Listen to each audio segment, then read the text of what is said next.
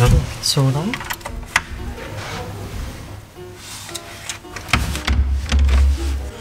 There's an arrow pointing downwards.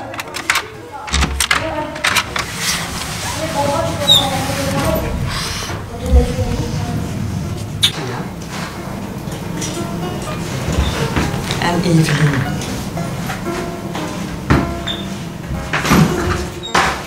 Go. Oké.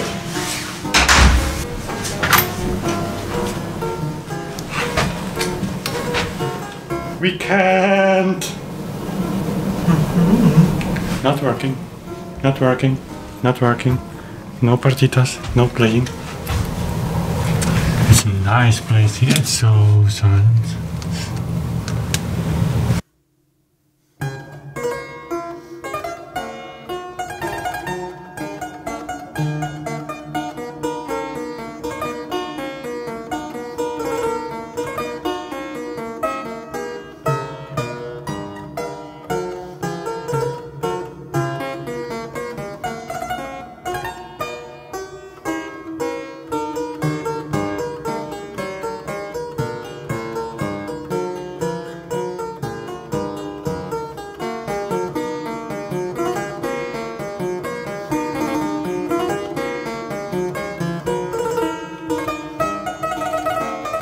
Braaf geweest? Goed geslapen? Waarom zijn jullie aan het filmen? Je moet een beetje opbrengen, hè? Je gaat dat toch niet op YouTube zetten, hè? Nee. Tuurlijk niet.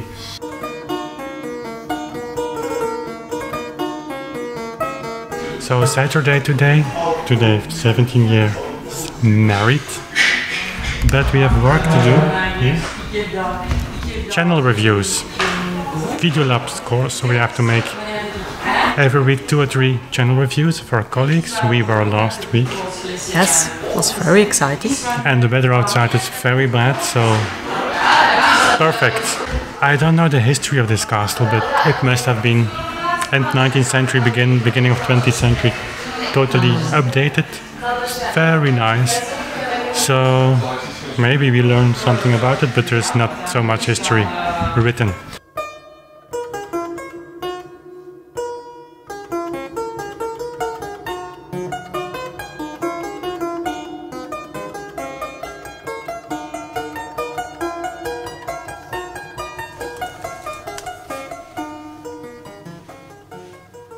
Filming. Saturday afternoon. I have to answer your comments, your kind comments, because otherwise it will be too much when returning home. So, and it's really nice. That's one of the nice things to do, in fact. So Mike McCaffrey, Hayden fan. Hayden will come back.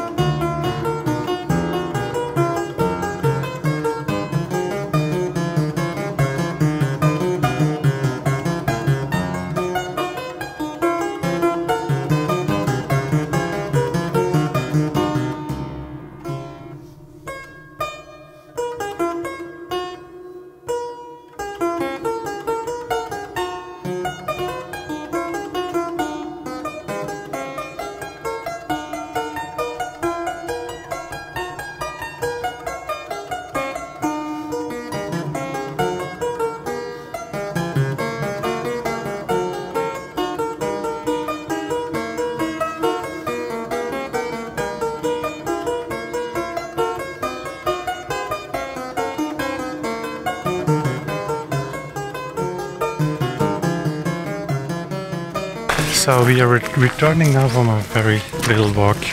It's Sunday now and it is so beautiful here. I'll show you. I think we come here in the view where you can see the castle where we are. And I was right, of course, it's early 19th century built and completely renovated. early 20th century. Very beautiful. It's kind of hotel after World War II. And it's in fact a perfect spot for a clavichord player. It's nice wooden floors, nice ceilings. It has silence overall. There is nothing here. I will turn around and you can see there's a part of the castle at the back, but we will see the other part, the main part, as we return. The strange thing is here in Belgium, you drive 1 hour from where we live. We live in the north, so the part where they speak Dutch, and 1 hour later you are here in Wallonie, in the southern part where they speak French. And here you have mountains, very rough nature, trees, forests. And the stupid thing is, politically we are divided countries in a way that it's not the people, but here you see the other part of the castle from very far. We speak 2 languages, and you know, Belgium, we got our independence, so to say, in 1830, and before that, before 1795, we were part of Austria. Then came the French Revolution. We were part of France. Napoleon was defeated in 1815, and then was a problem in the way that the United Kingdom and France wanted to have a buffer state between Germany, France, and the United Kingdom.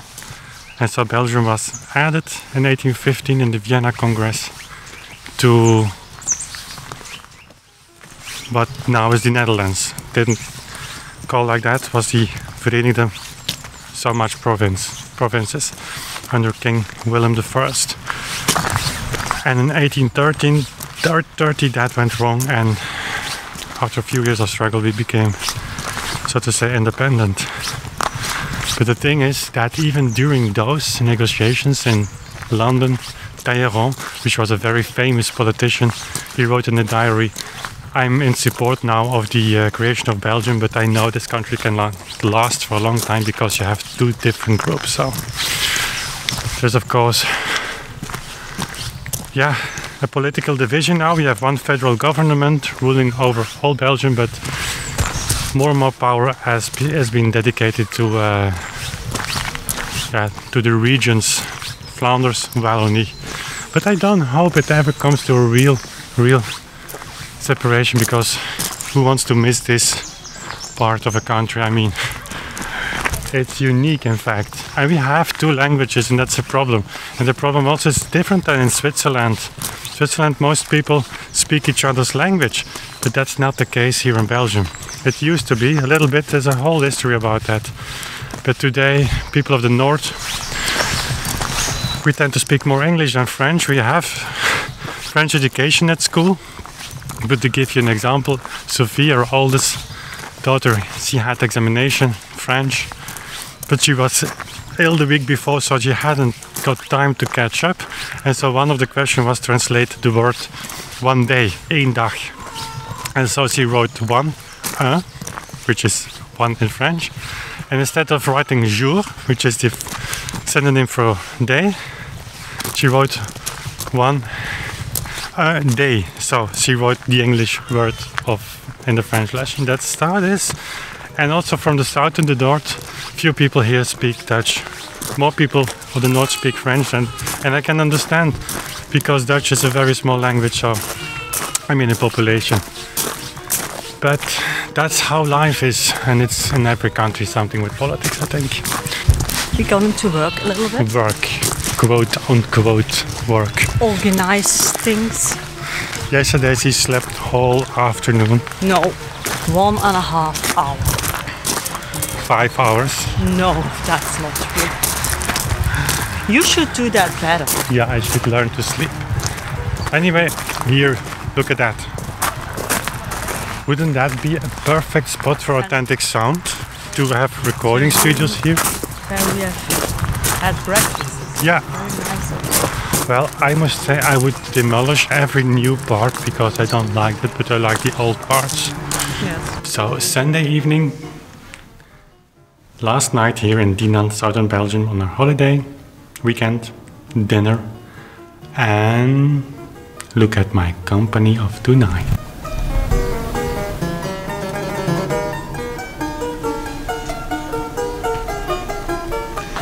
Hello. Most beautiful woman on the planet. Isn't that nice? Most beautiful woman on earth. So, food is perfect here. In fact, as Belgium is known for its food, it's even very good here. Yes.